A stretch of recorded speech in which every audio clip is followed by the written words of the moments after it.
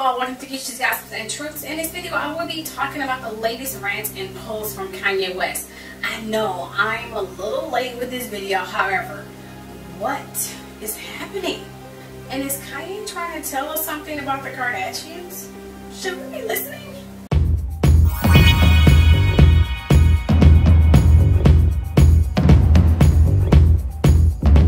You know, I'm fair and I try to be rational and objective, but I want to say these darn Kardashians are being very sneaky and leeches when it comes to Kanye. I mean, we all know the epitome of Hollywood / Los Angeles.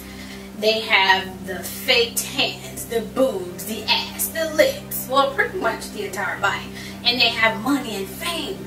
Yet put them on a front of a postcard for Hollywood, California. Perfect. The Kardashians are perfect for that picture.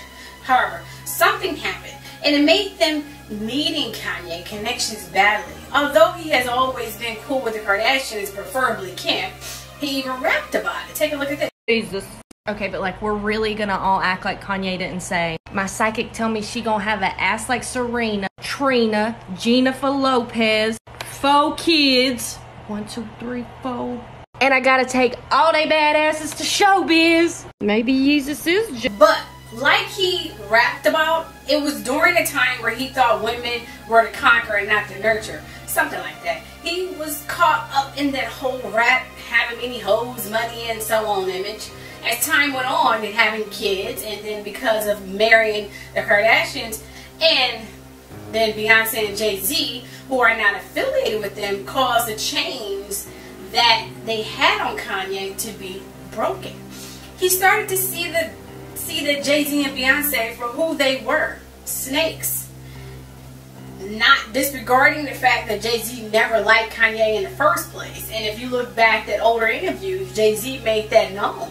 He used Kanye just like everyone else had and is still doing. However, while in the midst of this epitome, he started to see the Kardashians clearly as well. But he was like 2 kids in by then. And then he had his alleged mental break. Well, that's what the media said. Don't forget the Kardashians are pros at manipulating the media. Who do you think Jonathan Shaban is?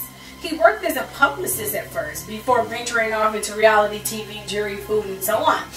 So whenever they needed a story to be twisted, and also with the help of their legal team, it's over.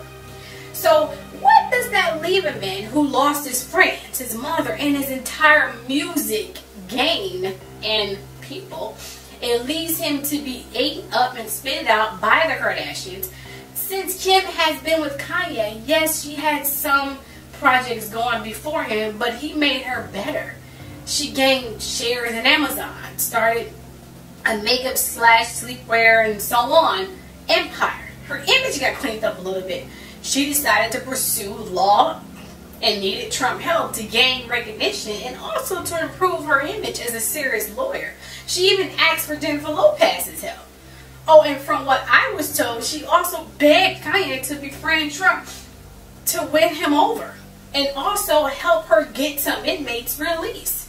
He did it despite what he thought about him and Bush. The spirit of the people of southern Louisiana and Mississippi may end up being the most tragic loss of all. George Bush doesn't care about black people. Please call.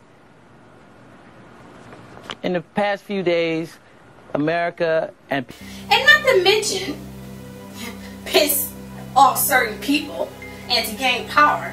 Yet he did it, well, put it like this, he did it Will Smith, except there wasn't an entanglement. Well, maybe there was, because it seems that Kanye has accused Kim of sleeping with Meek Mill. Early on in their relationship, I don't know if it's true. It was a picture of them together released, and Meek said it was BS, but you can't believe anything that he said, judging from his past. I'm gonna leave it there, but no, I'm kind of on the fence with this, you know. So moving right along here, Kanye has also expressed his concerns of Kim turning their daughter North into her.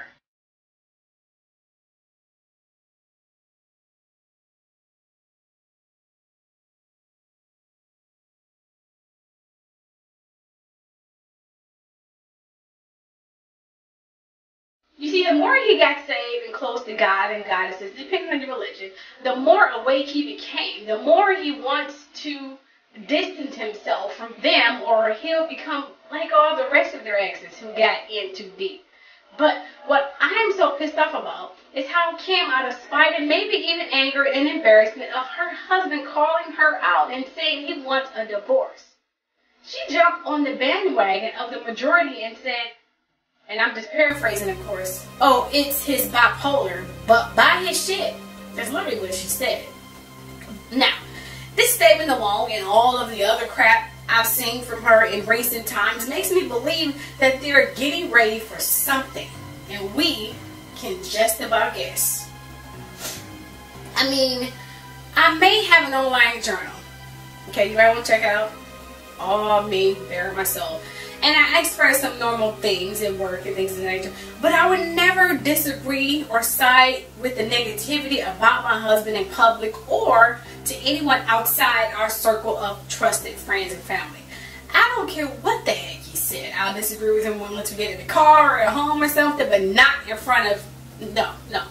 Oh, and another thing, being bipolar doesn't mean that he's incompetent. Now, watch Kim and the Kardashians socially crucify Kanye, or maybe even worse, take him to the cleaners, or worse, death. I pray that doesn't happen. Well, that's it. Let me know your thoughts below on that note. Don't forget to subscribe, share, and like, and hit that bell so you get notifications when I do post more videos. Love you all. See you all later. Bye.